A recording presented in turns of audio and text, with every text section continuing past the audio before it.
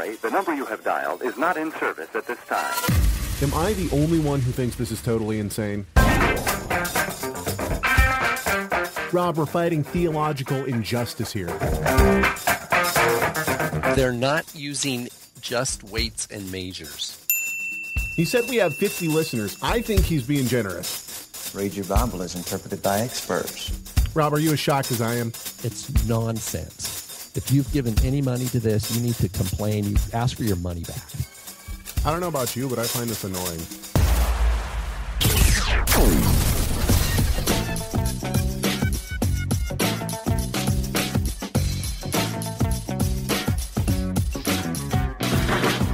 What up and shalom. Welcome to the Rob and Caleb Show, the show where theology matters, scholarship counts, and theology matters.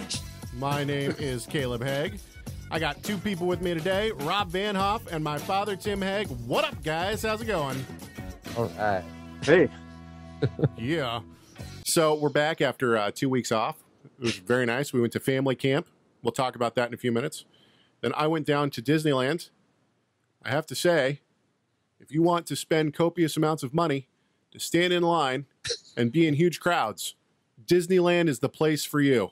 The question is, how did Ben like it? Well, since none of my in-laws listen to this, I'll be honest with you. He kept saying, "Dad, I'm bored. I want to go home." Oh. Well, you know, Ben is a lot like me. He's a homebody. He likes being at home. He doesn't like going places. If it was up to him, he'd just lay on the couch all day long and you know, read. Like or you. whatever. Yeah, like me.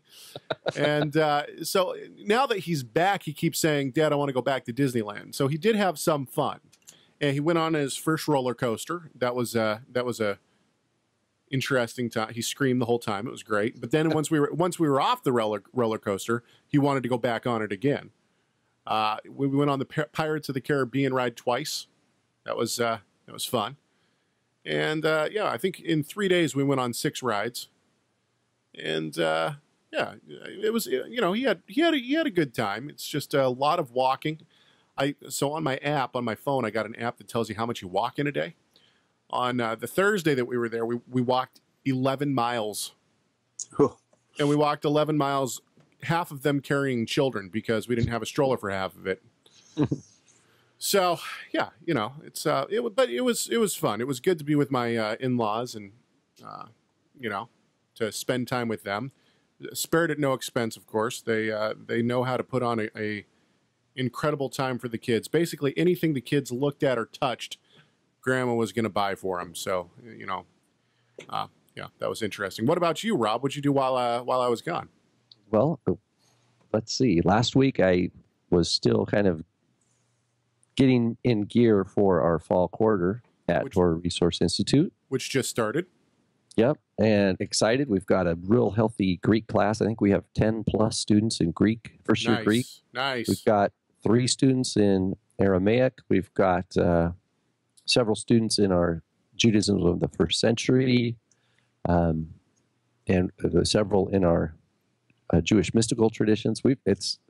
I feel a little bit like I'm a cook. I've got a bunch of burners. I got different things cooking at different temperatures, and I got to move them around and make sure nothing burns. Now, Dad, I haven't even looked. How many people do you have in your beginning Hebrew class? I think I have about 17. Whew. Wow, that's great.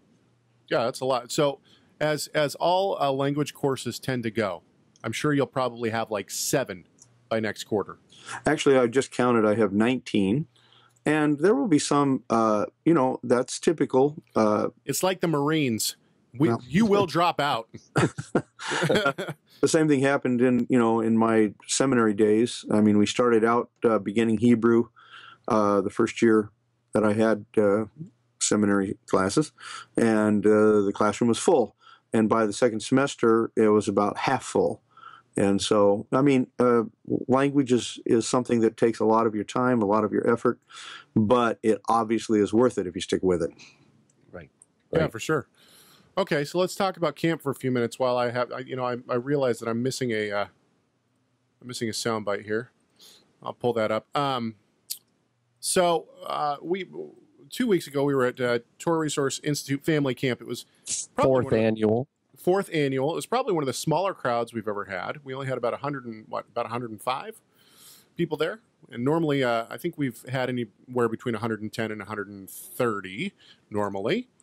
But I thought it went very well. And so let's talk about some of what happened and also favorite points. The theme this year was the Psalms and family worship. So both Rob and my dad presented it at family camp. And also Gary. And also Gary, that's right. So Caleb can come up a bit. I will turn myself up a bit. Okay. Tim and Rob can come down a bit. Well, I don't know how to do that. He said bring you up. Oh, yeah, okay, I got it. So I did it. Okay.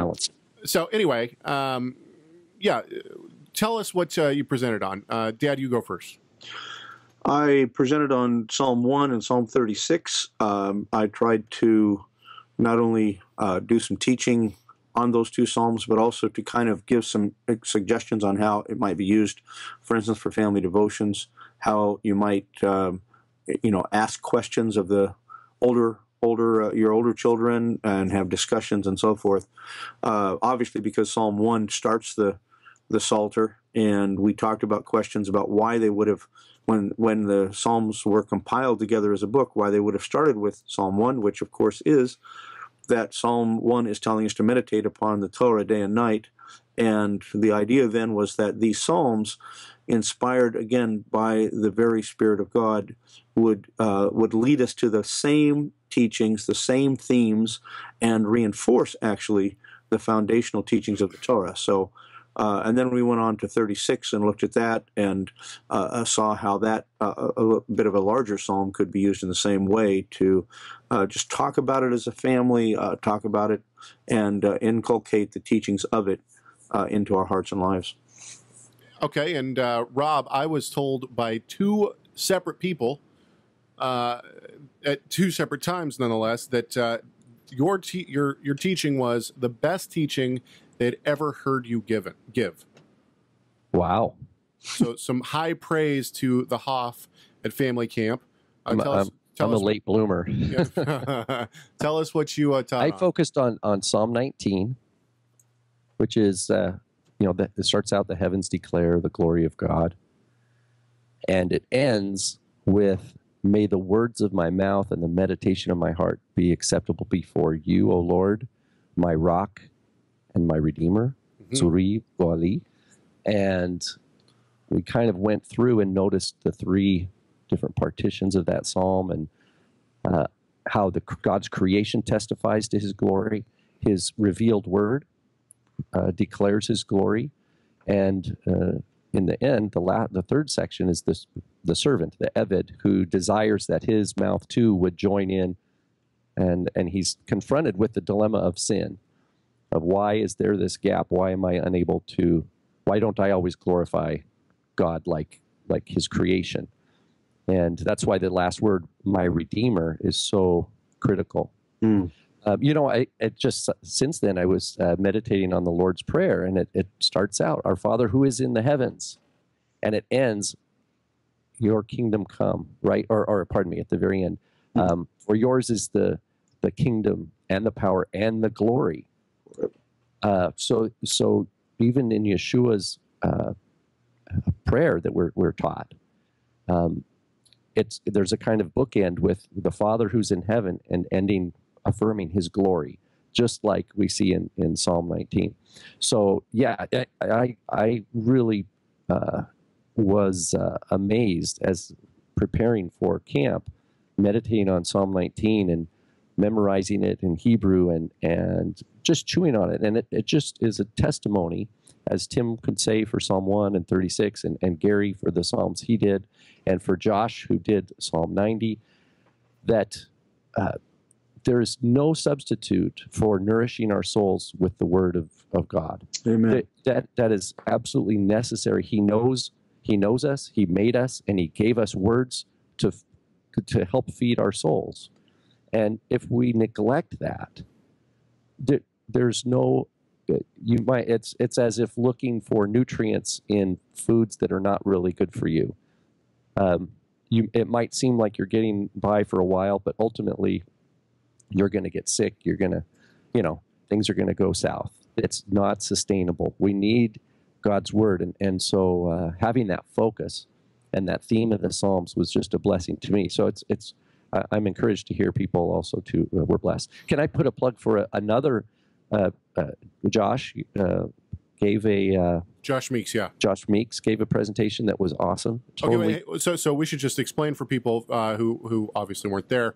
What we do is we have the teachers of Torah Resource teach main sessions in the morning time. Then after lunch, we try to have guest speakers, and usually they're students. So we have students from Torah Resource Institute present papers that they've either given throughout the year or something that they're working on. And so Josh Meeks is a student at Torah Resource Institute. Then Andre Felipe, he also is a student at Torah Resource Institute. He also presented, and I missed both of those, unfortunately, because I was directing other things at the time. So to talk a little bit about both of those. Go ahead, Rob. Well, and also, of course, Gary Springer gave two teachings. Josh Meeks on the Psalms. I wanted to point out, Andre he didn't follow the theme of the Psalms, but gave an excellent presentation as well. And I was encouraged by to see his attention to detail, his attention to sources, and what Andre shows in his paper is how certain strains of teachers or traditions that have crept into messianic, larger messianic kind of ideas is another area where anachronism has sadly messed up people's thinking. And the example is when we teach about Christmas or Easter or some of these traditions that have come into the body of Messiah over the last several centuries, as to be careful as to how we talk about them, that we want to use just weights and measures, right? We don't want to bring in new lies. And basically what he shows, I think is it the Two Babylons is one of the books? Yes, Hislop's Two Babylons, yes. Yeah, and Michael Rood, basically teachers who have conflated all sorts of evidence from the ancient Near East to try to make an argument. And really that doesn't help us. It doesn't help us when we give people a bunch of new falsities in order to try to sell a truth. Right. Let me add one thing there. Yeah, if you do some research on Hislop's Two Babylons, so the book The Two Babylons, even when it first was published, the scholarship of the times in the late 1800s, early 1900s, showed clearly that he had made major mistakes in that book, and yet it continued to be perpetrated. It continued to be a standard by a lot of offshoots from the mainline Christian churches. And unfortunately, as you said, and as Andre pointed out very well, some of those same mistakes are being repeated again and again in some of the things that we're seeing coming out of the Messianic movement, which just reinforces, again, we need to seek for good scholarship that's based upon primary data, if at all possible, so that we don't fall into those same kind of errors. Yeah, and then another person who presented, and we don't want to leave him out, Spiros Pasaris, a.k.a. Spike Pasaris, who has done Our Created Solar System. He's done the various series. So there's 3 videos out now. I thought that was going to be it. I thought it was a 3-volume series. That's not. He's actually going to be doing more. And we sell his DVDs at Torah Resource. He was at camp and presented. What psalm did he touch on? Does anybody remember?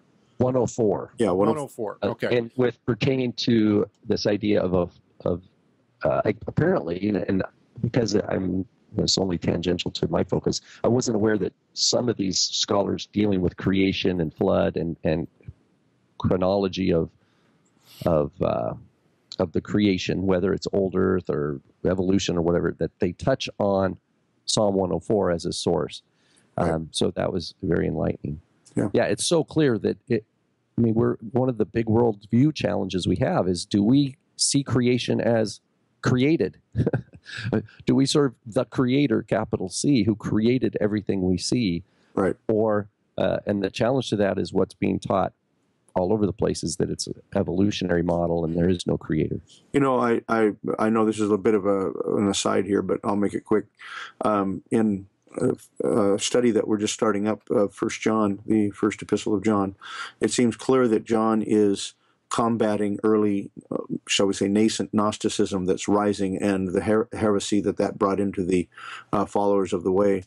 And it seems to me that in some measure, I'm not trying to do tit for tat here, but in some measure, the idea of trying to wed the biblical account of creation with the Darwinian theory of evolution or some form of that theory is, again, just an attempt to make things fit the way that our present society and our present worldview in general would like it to fit. And so the Gnostics were trying to amalgamate Greek mysticism, into a biblical view and try to wed the two together, and it just doesn't work. It always turns out to bear falsehoods.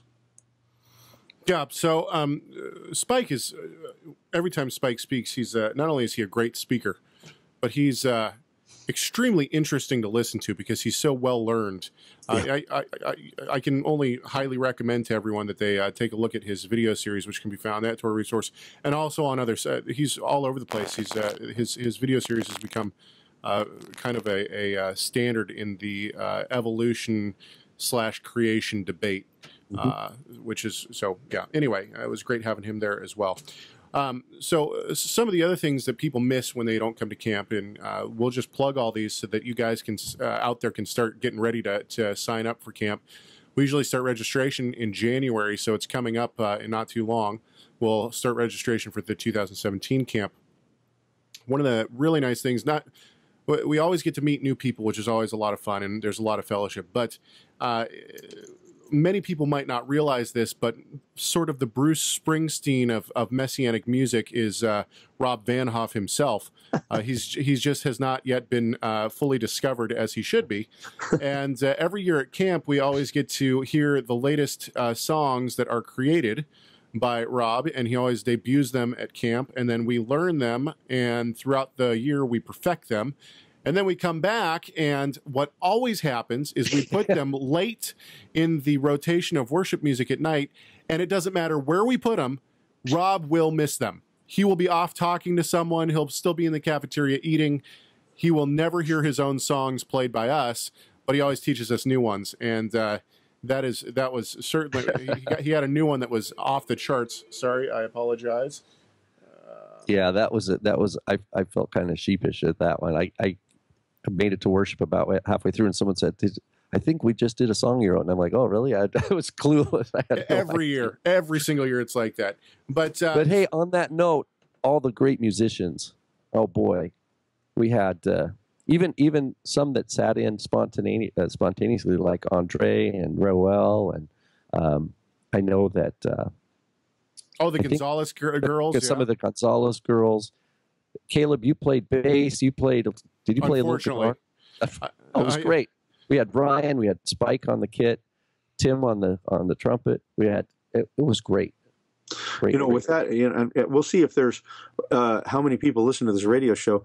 One of the musicians left a silver guitar capo at camp. I have it in my possession, and I'm trying to find out who it belongs to. We'll know it's yours because there's tape on it, and if you can tell us what color the tape is, we'll know it's yours. But no, it's okay. You don't have to be embarrassed to admit that you use a capo. Just let me know, and I'll send it to you. So we get a lot of feedback on camp. The campfire at night, I think, is one of people's favorite times because it goes sometimes all the way through the night. And there's music that's being played. People get to sit and chat with each other. A lot of the time, the younger kids have gone to bed, so mothers who have been taking care of kids most of the day get a break, and the dads get to sit in the room and watch the kids sleep. So let's talk about favorite things at camp, favorite times at camp. My personal favorite thing about camp is every year we have a baptism. Call it what you want, mikveh, baptism. For me, I'm running around trying to make sure everything goes smoothly. and trying to make sure that things are all going well. And so, but the baptism is a time to stop, and everybody has their, nothing else is going on during the baptism. And to me, it's really a special time because it's, people who are openly declaring their faith in the Messiah Yeshua. I think some people don't realize the weight of what is happening when we baptize people at camp. I think it's a very wonderful thing. So that's my favorite part. Anybody else? I like the skits and the puppet shows, because I like to see the children just so engaged and the food. Yeah, so every night we have ladies who run there's so much. I can't pick one thing, Caleb. I like just being able to sit and talk theology. Just in a casual way, people will come up and say, "I have a question," and then you get a circle around and you start discussing those things. It's not planned, but it's the kind of things that are on people's hearts, and you make connection with people maybe that you see online in other venues, and you get to put a face, to the name, and you get time to just kind of network with people pretty much all over the United States and Canada. Mm-hmm. Mm-hmm. Yeah, so there's all sorts of great things that go on at camp, and if you missed it, you should try to come next year. Puppet shows 2 of the nights, and then on the final night, we always have a really fun time because what we do is we break in the beginning of camp. We break everybody up in teams. This year there was 4 teams, and each team has a passage of scripture that they are given. And then they have to make a play and interpret that passage of scripture for us to watch and see. And whoever does the best at that wins the bragging rights. And it's always really quite funny to see how people try to recreate these sketches. I tell people at the beginning that they can do it however they want, whether it's interpretive dance or singing or whatever they want. They can, and man, I gotta say, every year, it's unbelievable what people come up with. It is so funny. I think that for those who were at camp, the mental picture of Maya with wings on and a guitar being the Spaniard angel of God. Yeah, will be burned in everyone's mind until next year. Which what's up, bro? Yeah, it's just so good, man. I mean, we laughed so hard we were crying. But the nice thing, here's the funny thing about those sketches. We go home, and sometimes it's passages of scriptures that I have never read to Ben, who's almost 4. And he'll remember the plays and what happened. He'll remember the stories in the play.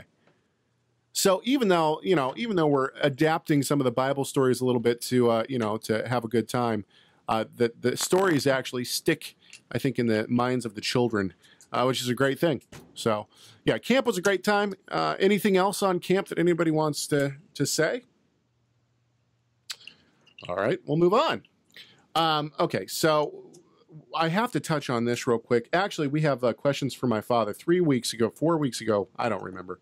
Weeks ago, my dad took Rob's spot as he was on vacation, and now we have several questions. Should we do this first, or should we do our new segment? Let's do our new segment. You want to do our new segment? So we asked Gary to, and we're not calling him Gary now. This segment is by Gimel Headhand.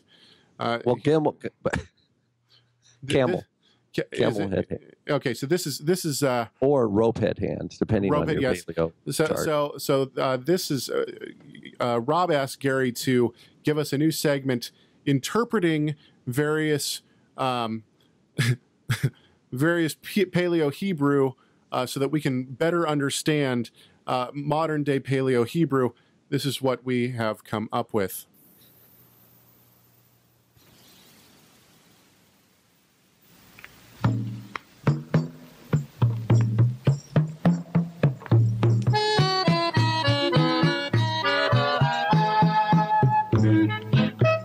Shalom and welcome to Hebrew Word Pictures with Gimel Head Hand, or as some later scholars might say, rope head hand. Today we're going to explore the Hebrew picture roots of cup and also coffee. These two words in their original Paleo-Hebrew had a kaf and a pei, which makes a lot of sense. If you're trying to drink something, you need to have something other than your hand to go to your mouth. So when they invented the cup, they decided the best thing we could do to intensify this experience is to take the doggish out of the pei and make it cafe. And then for those who understand even the deeper roots, the feminine version, when she is a mighty fine cup of coffee, you put kaf hey or kaf ha, and the hey shows the extreme joy in the cup of coffee. This has been a Paleo Hebrew word picture moments with Gimel Head Hand. There you have it, Gimel Head Hands. I had no clue we were doing that until late yesterday. Okay, let's move on. We got questions from my father, and this is the reason that he's on today. 2 questions. One, both of these came on our Facebook page. Thank you, people, for finally posting your questions on the Facebook page. It helps a lot. I can try to read this, but my Greek pronunciation is atrocious, so maybe somebody can help me. The first one, could you get your father to answer here, for the record, one thing he did not explain on the show? How do you presume a gathering, quote, gathering from ekastas humon par heauto?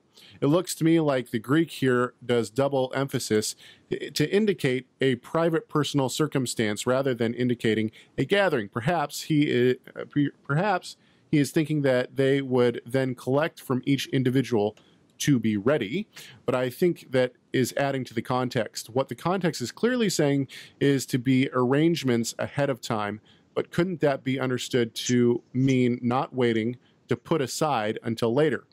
Would the present subjunctive of, is it hey or is heaudota? Okay, possibly indicate an ongoing process of prospering and then remembering each first day to set some aside. Is there any historical information that might inform us about paydays in that time? Were workers paid daily or weekly? The clear statement we are given is each of you by yourself, not each of you together, which would make more sense if they were meeting. Okay, good. Let me make a clarification. First of all, the number of weeks ago when we were talking about this on the radio program, I didn't mean to imply that everyone necessarily got together in one single place at the same time on the first day of the week in order to collect monies. Okay, if I gave that... And what passage are we referring to again? 1 Corinthians 16, 1 and following. Okay, it starts out, the text says, now concerning the collection for the saints, that is, for the believers, as I directed the churches of Galatia, so do you also. And then he says, on the first day of the week, and this is the text that the person is particularly having questions about. I believe this is Lois Morgan. Keep going. On the first day of the week, each one of you is to put aside and save as he may prosper, so that no collections be made when I come. Now, the question that she has is, was I implying that they all, left their homes and went to a gathering place on the first day of the week? No, I'm not implying that. But I think that when we look at the whole context, he says, so on the first day of the week, each one of you is to put aside and save as he may prosper, so that no collections may be made when I come. Now, the interesting thing is that the word collections here seems to be in the plural. It is in the plural because it's the eudotai, and that means a gift. It's clearly not something that he's requiring them to do. He's, like he said earlier in chapter 8, he wants them to give of their own volition freely without any compulsion. So what I take this to mean is that on the first day of the week, people should set aside money, or should at that point in time start saying, what can we give this week? But my suggestion is that they didn't just keep it in their own homes or in their own living quarters, but that they actually went and deposited it somewhere. It could be one at a time. Somebody could do it first thing in the morning. Others could do it later in the day or at night or whatever. And the reason that I suggest that is because he says, so that no collections, plural, may be made when I come. So it isn't that everyone is bringing, when Paul finally comes, and this was for the poor the believers who were impoverished in Jerusalem during the time of the famine. He was bringing them funds in order to buy food and so forth. So what he's saying is, when I come, I don't want everyone to have to come and bring their money. I want the money to have already been collected. My suggestion is that it is a command given to each individual household, okay? And it is a command to set it aside. But why does he say put aside and save? I think it may well mean put it aside, that is, bring it and put it in a central treasury. Now, all of us, I think all of us, I know this is certainly true for my household, if we don't allocate money at the first of the month for the bills that we're going to have, if we wait until later on and say, oh, okay, I guess we need to pay bills, we oftentimes wouldn't have the money saved aside. So we budget, as it were. I don't think that he was asking people to keep the money in their own place, because what happens is, if you start putting money in a cookie jar, 6 months later you say, oh, we got this much in the cookie jar, we can do this with it, and it's used for something else. I think more than likely they were having a central depository, some maybe deacon, some shamashim that were collecting these funds and then using them, collecting them, and so that when Paul came, he could give them. Now, the question of pay. Of course, the Torah says that one is to be paid every evening at the end of the day. So amongst the Jewish people, that may have been a common thing. We don't know. There's no indication whether that was actually happening in the first century. The other thing, which goes to her second question, but I'll just start here, and that is, slavery was huge in Rome. Now, there were all kinds of classes of slaves.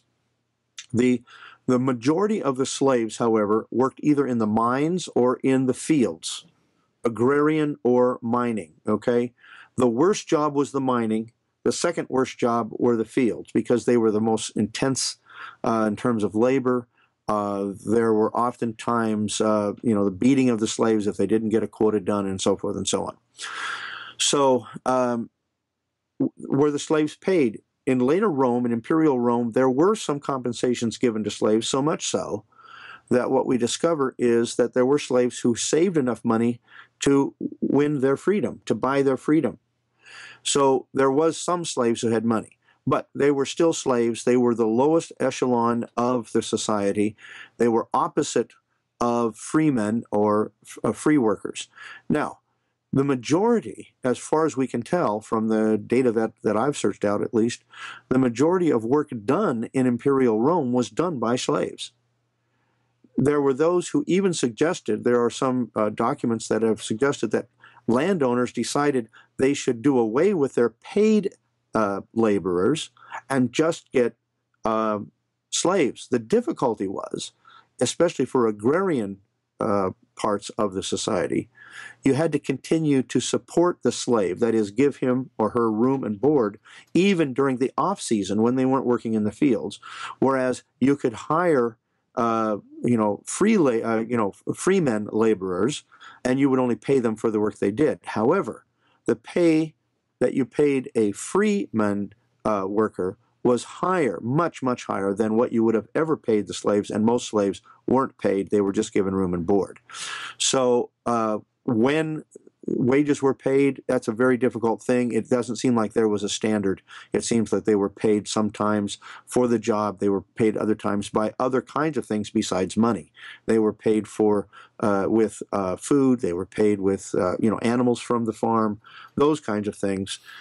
Sometimes they were paid with clothing. I read one thing yesterday when I was researching this, that there was one document that said a landowner gave not his paid slaves, not his free slaves, but his indentured slaves, he gave them one set of clothing, which include an outer garment and undergarments, one time every 2 years.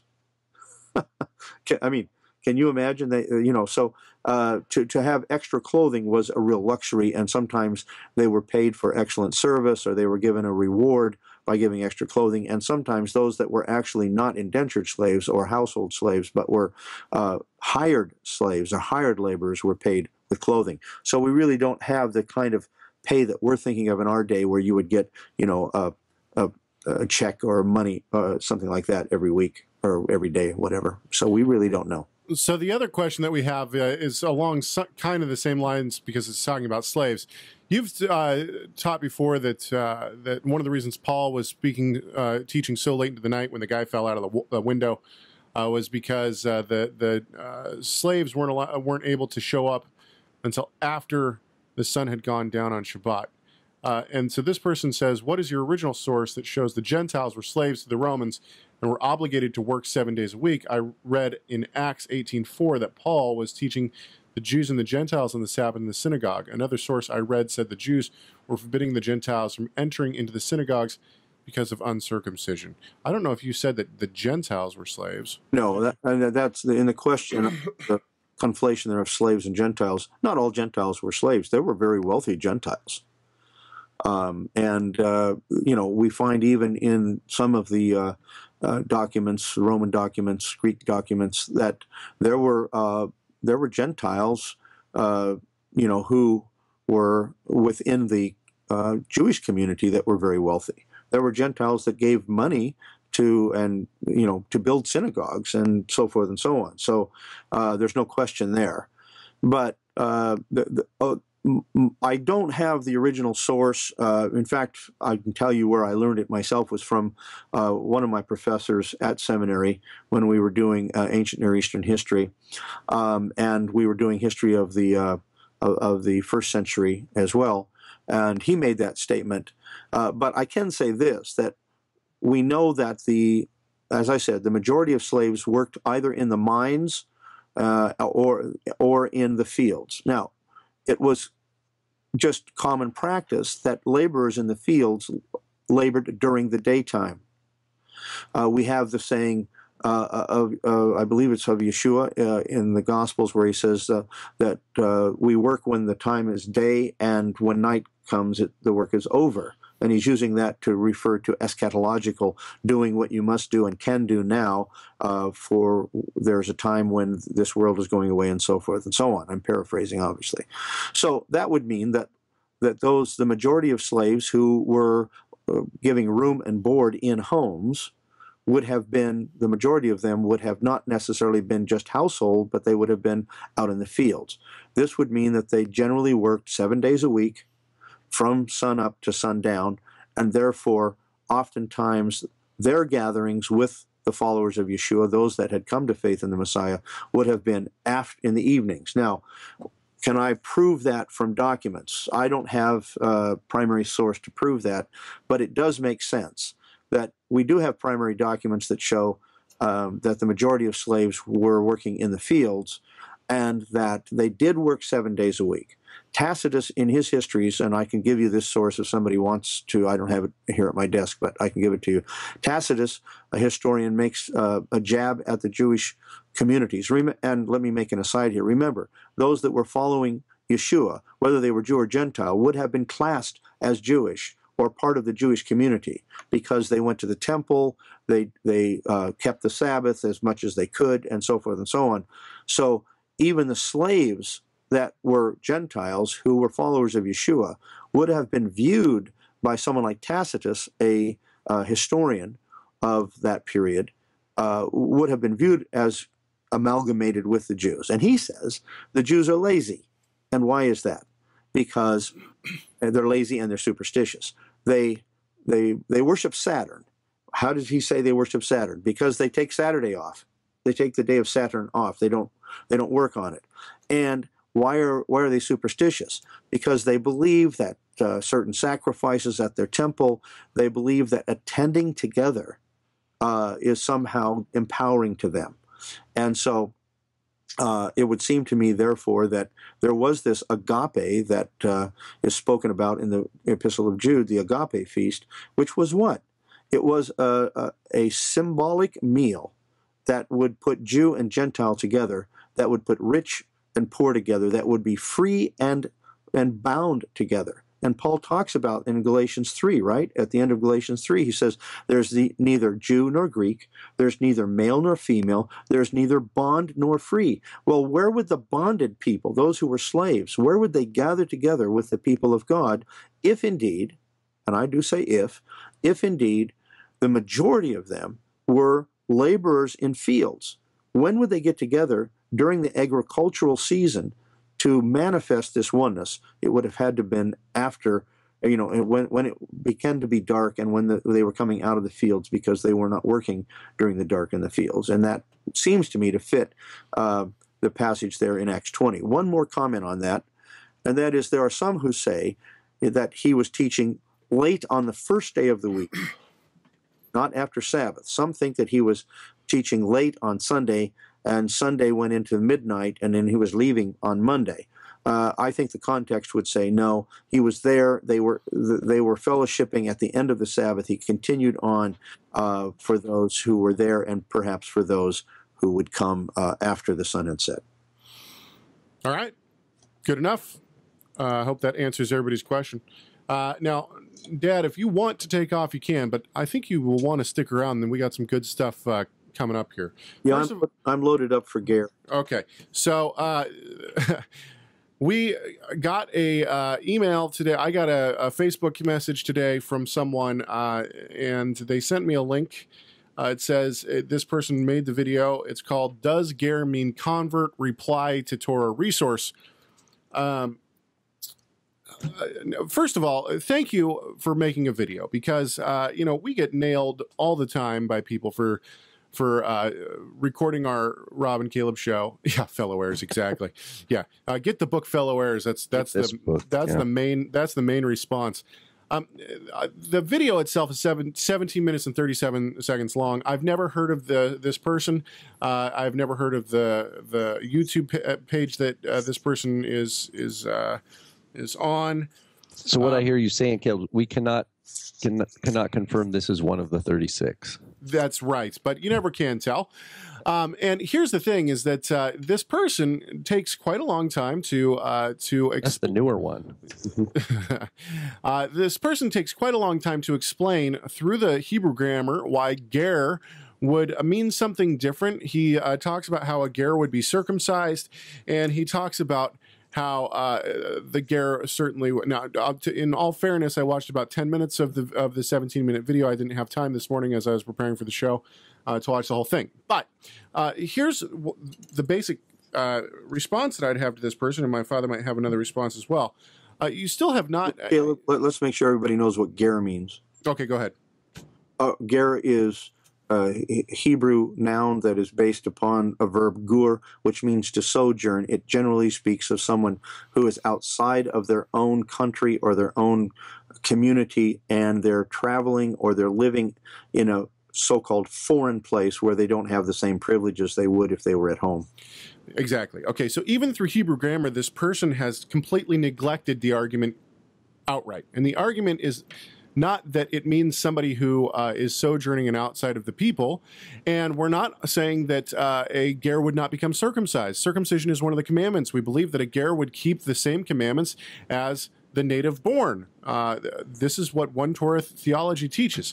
But this person has completely neglected the entire argument. Our argument is that the idea, the ritual, the so-called ritual of conversion, first of all, is found nowhere in the Tanakh. You can't find anywhere where it says, this is how you convert, or this is how you do a ritual. It was made up, and it was made up after the Maccabean period.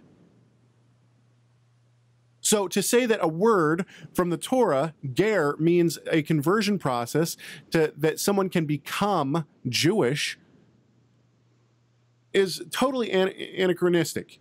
Mm-hmm. And from now, maybe it's in the last 17 minutes or the last 7 minutes that this person responded, but once again, you would have to bring the proof that that we had some kind of a conversion process before the Maccabean period, which I don't think is possible because there simply was not one. Moses was not thinking that someone would come in and do a ritual of conversion to become part of Israel. That's simply not the case. Would a ger become circumcised? Of course, it was a Torah command. But that's not the argument. The argument is that there was no ritual of conversion. Anyone have anything else to add to that? Well, I think it's pretty well documented that, you know, if you study it out, that the word proselytos in the Greek, which oftentimes translates ger, the Septuagint oftentimes uses either that or perokos, those two, but primarily proselytos translates the word ger, and you can see in the Septuagint that proselytos, this Greek word, is becoming more and more a technical word with a religious connotation, okay? And the reason is because it is used most often when, and not always, but most often when the later rabbis, or shall we say even the emerging Jewish theology of the Pharisees following the time of the Maccabees, when they were trying to make a clear distinction between the native-born and the proselyte, in other words, the convert. They wanted to make the convert because they wanted to strengthen their numbers, but they also wanted to keep a clear distinction. Okay, so and there are good scholars who would say that this is seems to be a movement in the Septuagint. Now, let's just say that the Septuagint is finished sometime in the 1st century BCE. We think the Torah would have been earlier than translated earlier than that. Maybe the prophets in the 2nd, but probably the writings and so forth not till the 1st. So somewhere, let's just put it neutral, in the 2nd century, you have this translation, which is being used by a lot of Jewish people, that is using the term proselytos, from which we get the word proselyte, again, that is translating the word ger out of the Hebrew. They're using that now in more of a technical religious kind of a point of view. However, recently, well, let's say within the last, I don't know exactly, I don't remember the date when it was found, they found a papyrus in Egypt, northern Egypt, an Egyptian papyrus.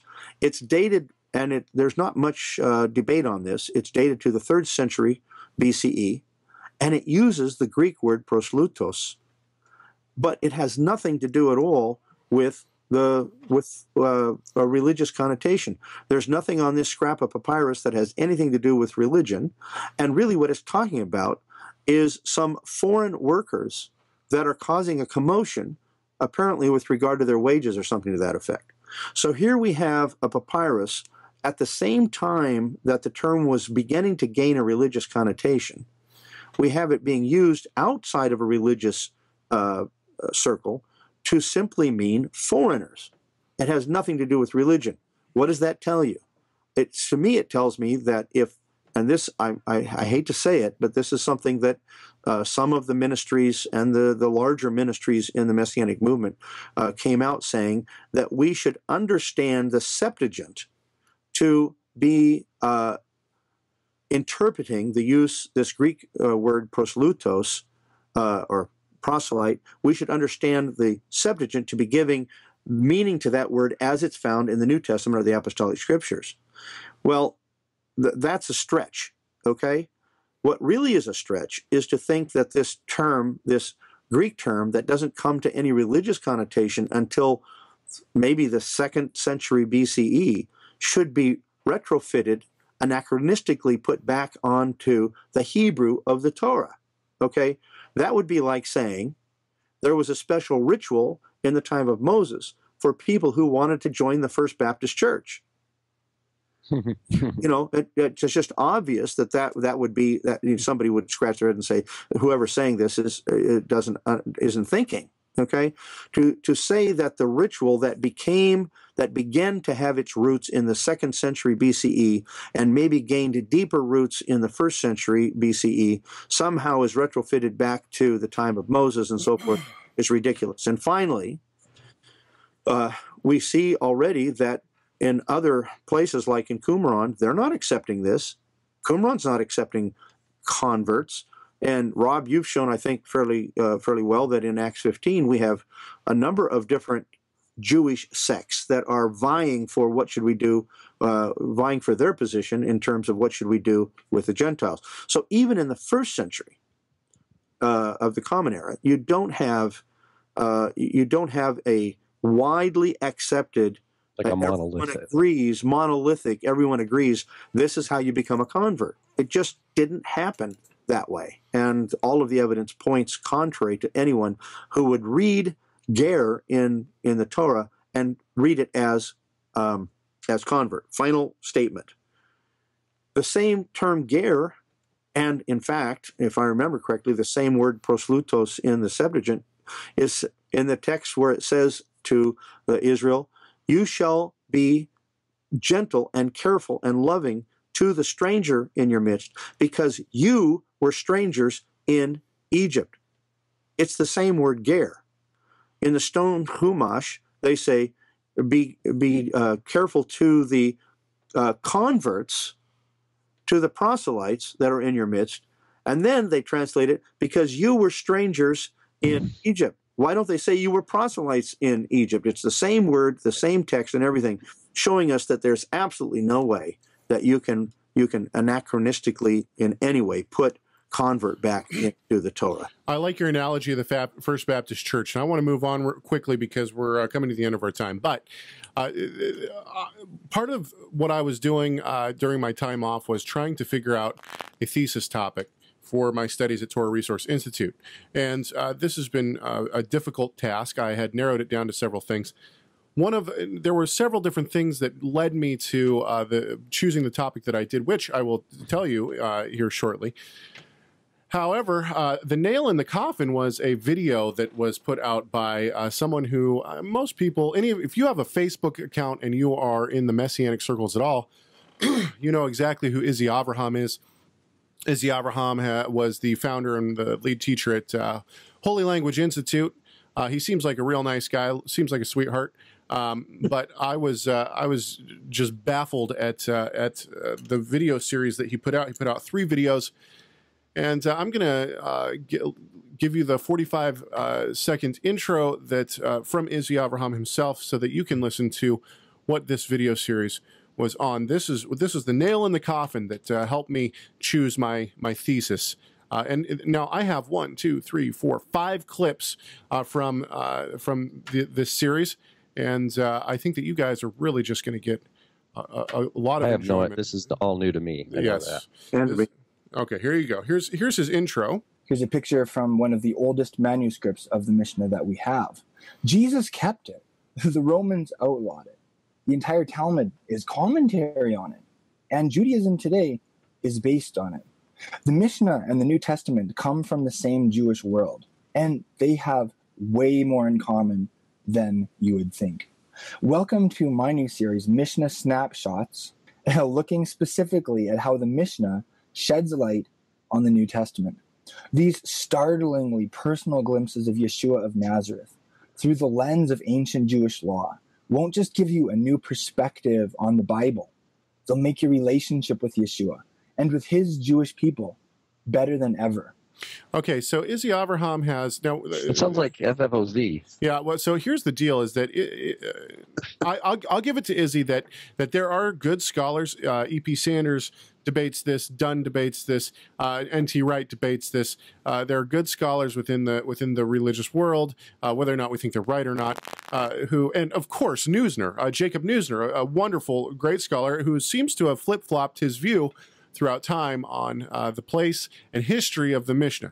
And even N.T. Wright in his commentary on Romans will tell you that that in Romans 11:26, a passage that I was considering writing my thesis on, that Paul is possibly referencing the Mishnah. So I will give it to Izzy Avraham here that there are good scholars who purport that there were pieces, at least, of the Mishnah around in this time. However, I think that Izzy Avraham has not only gone one step further, I think he's gone several steps further because he never even addresses the historicity of the Mishnah. He just completely and utterly assumes that the Mishnah was not only around in the first century, which, by the way, we have absolutely no evidence of, but he thinks that Yeshua not only followed it, but kept it. And let's listen to another clip by and what manuscript of the Mishnah is he saying is authoritative? That's another problem. Well, he never addresses that either. In fact, he doesn't want to. It doesn't seem that he wants to address the fact that there are various manuscripts of the Mishnah and that they differ quite extensively. So at least I didn't watch the entire series. Maybe he does address it. I want to give credence where credence should be due to the research that he's done. However, I think that he's made some major missteps. Let's listen to another clip. Snapshots series. In this lesson, we are going to be talking about the $1 million question of what did Yeshua think of the Mishnah? The answer to this question is that Yeshua kept the Torah as interpreted by the Mishnah and taught his disciples to do the same.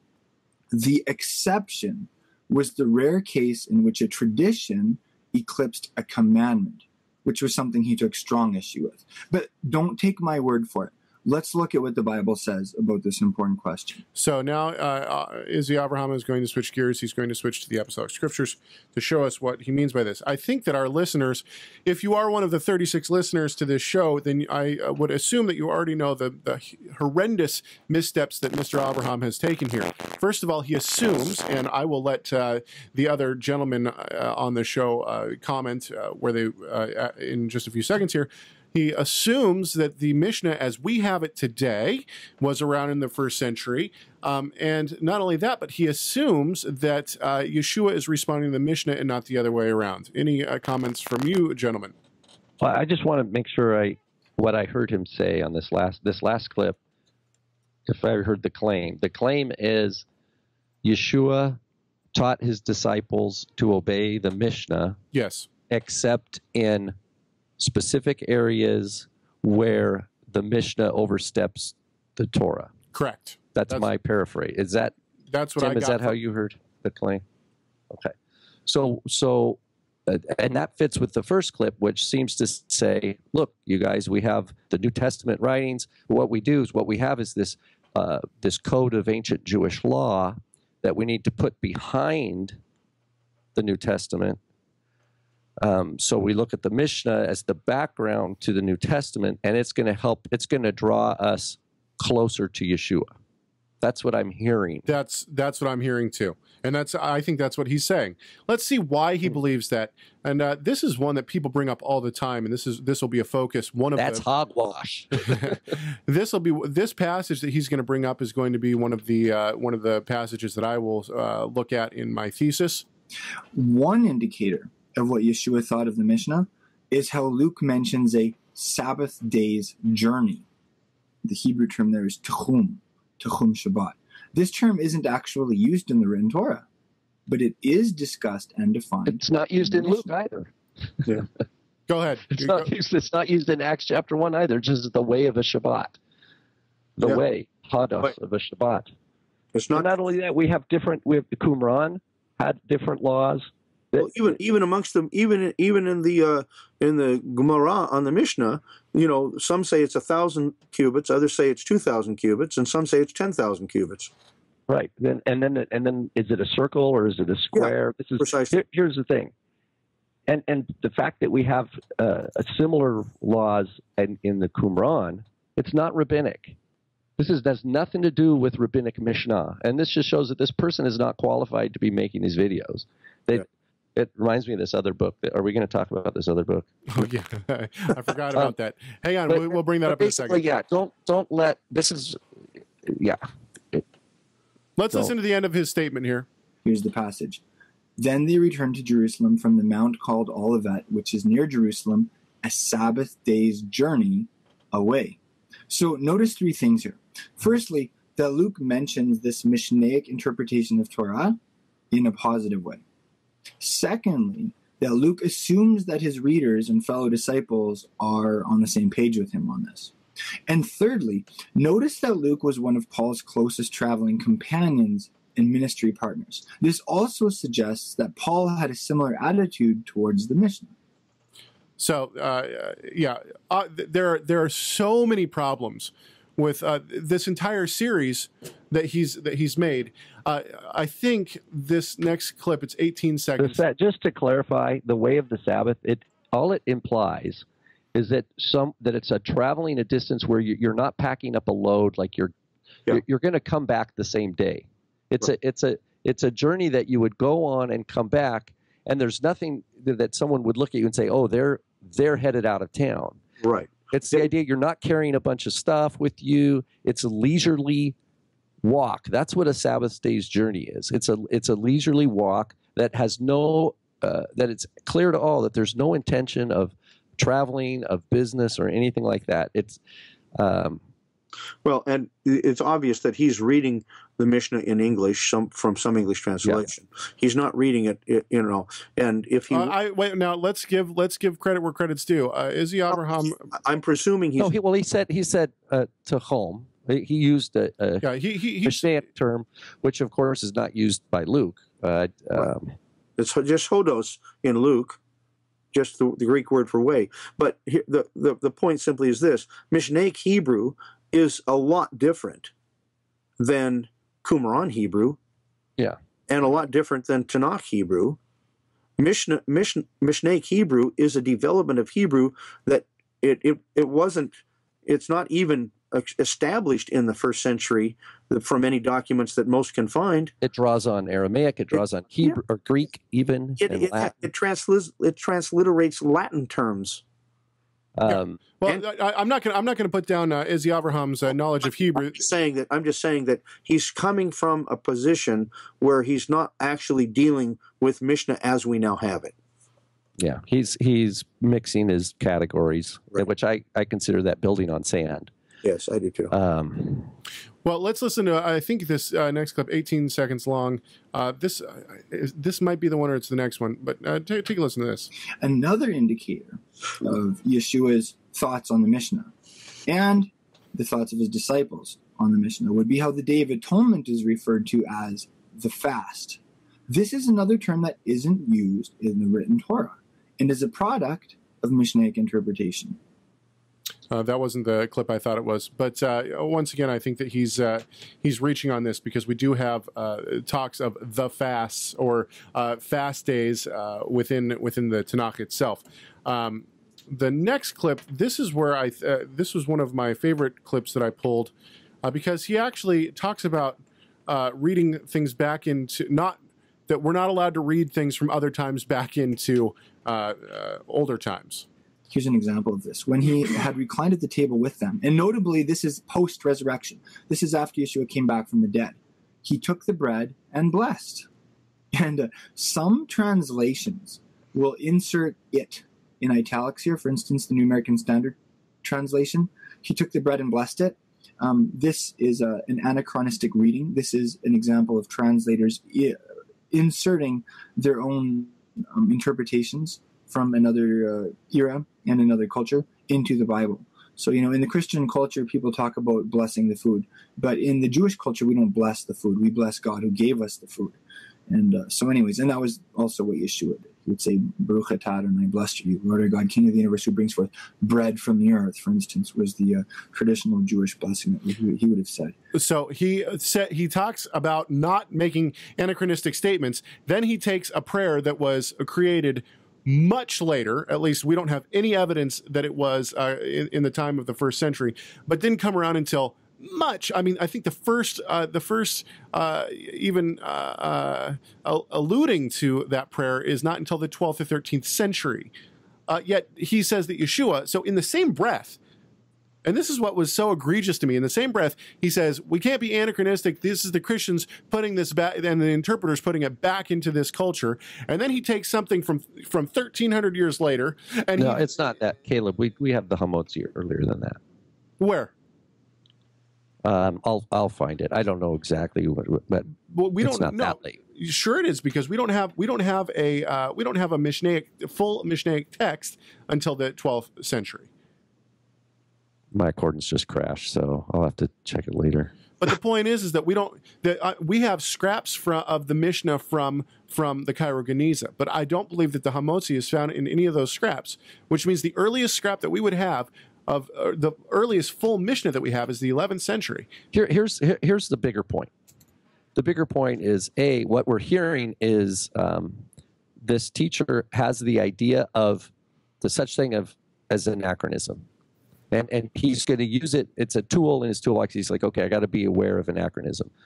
On the flip side, he seems to be taking the rabbinic claim, rabbinic testimony of their own tradition at face value. So it goes back to the first century and earlier. Why? Because the rabbis say it does. Right. He's not back to Sinai. Yeah, he's not using any other foundation, because if we just look from a historical perspective, he's approaching this all wrong. So he's not using historical perspective. He's using an ideological perspective that privileges the rabbi's word as authoritative, and that's the avenue that he smuggles in to put it behind the text of the apostolic writings to say it's going to enlighten our eyes. There's no other path to get the Mishnah back there except by just saying, well, the sages say it goes back, then therefore it must be true. So he's asking his audience to expand the canon of their faith, basically, to take the rabbi's word for it. And I think that's where some flags go up for me. And this could I put out a quick challenge? I would love for anyone listening to this program or who could pass it on to a scholar, or maybe they are themselves a scholar, I would like them to tell me where we find the first clear primary evidence of a written Mishnah. Written Mishnah. And now, now I'm not just saying a scrap. I'm not just saying one thing or another. I'm saying a compilation of rabbinic halakha and discussions on the halakha, which we now know as the Mishnah. Where do we find the first time that it is written in some form of completion? And now my father is somewhat touching on my thesis topic. I've decided to write on, and I guess I'll give the working title of my thesis, which is "Who Came First, the Christian or the Sage?" And basically, what I will be doing is taking some of these passages that people like Izzy Avraham and others claim, and even N.T. Wright and Sanders and very good scholars. I'll be taking passages where they claim that there might be some alluding to the Mishnah or the rabbinic tradition, and I will be trying to investigate when the first Mishnah compilation of the Mishnah happens, and trying to date the Mishnah to see if the Mishnah is actually quoting Yeshua and his disciples, or if it's the other way around. Right, and in that whole context, I would love to know, I can look later, but I'll just bring it up so we all can talk about it at some point. Did N.T. Wright mention that when he's talking about Romans 11:26, that he thinks that it's some kind of a quote or some kind of allusion to Mishnah Sanhedrin 10:1? Did he bring up the fact that it's not the phrase, all Israel has a place in the world to come, is not found in the Kaufman manuscript? It's only found in the Eshkol manuscript. Yeah. And these are all things that I will obviously have to deal with in my thesis, which will be forthcoming probably in about 2 years. So keep your eyes open for that. Okay, last thing before we go, Rob, you received a book in the mail, and let's talk about where you got this book, what the book is, and this was an unsolicited, what do you call it? Gift. Gift, yeah. Or so they didn't. In other words, the person who wrote this book, it's a book by Patrick Kavanaugh. So I don't know if it was Mr. Kavanaugh who sent it, or it says, I'm not sure who. It's not clear. But it was shipped to me in care of TorahResource, or TorahResource in care of Rob. However you say that, Rob Dana, as a review, limited review copy. So they didn't contact me in advance. If they did, it went into spam. I never saw the email. why it says it's called Putting Tradition on Trial, why the resurrection of the Son of God did not occur on a Sunday or Saturday. So I'll hold up the cover there for those interested, if you see watching us on video. Boy, this person's written a 150 plus page book on the resurrection. They obviously don't know. It's clear they don't know the Bible languages. They're leaning on a translation that's I never heard of. It's called let's see here. Yeah, I should have had it. The CVOT and the CLNT. So the CVOT is the concordant version of the Old Testament, and the CLNT is the concordant literal New Testament. It's an old version. Then there's the concordant version of the sacred scriptures. Yeah. And that's out of Canyon Country, California. So he's leaning on that. And there's a few things that I thought were interesting. One is that Yeshua is spelled Y-A-I-S-H-U-A.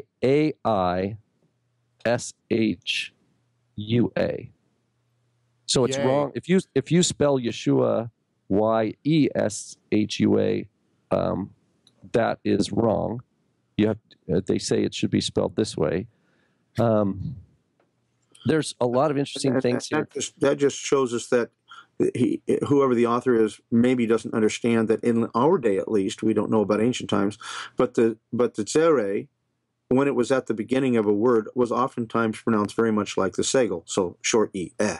We don't say Cain when we say yes, we say Ken. So to transliterate that, it would be an E, not an AI. Yeah, and it's trying to unpack Matthew 28:1 and other passages. He compares, for example, the NASB with the King James Version, with the RSV, and tries to make an argument that, the people have been deceived for 2,000 years. And so, I don't know what to do. It's an example of someone being excited and having resources to put their argument together, but they weren't properly discipled. Right. That's really what I'm seeing here. And by discipled, I mean in the broadest sense of the term. I don't even mean necessarily the spiritual, which is the most critical part of discipleship in terms of Yeshua, but I mean it disciplined in terms of good scholarship. Yeah. The person is evidently just by reading it, reflects that they lack any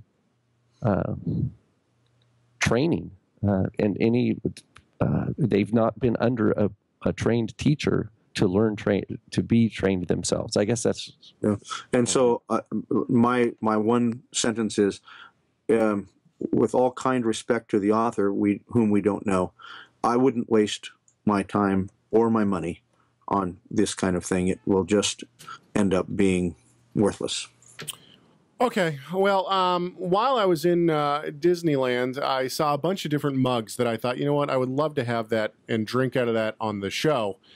And then I realized they were like $19.99, and I thought, well, I wouldn't like to drink out of them on the show that much, so I didn't buy them. But it did get me thinking, if you have a special mug that you would like to see on any of our programs, you can send that to TorahResource.com, and either Rob or myself would be happy to drink out of any mug that you might send, as long as it is not inappropriate, obviously. So send your mugs, people, and we'd be happy to receive them. All right, guys, thanks so much. My father, Tim Hegg, president of TorahResource Institute. Classes for the fall are already in session. His class on 1 John begins tonight.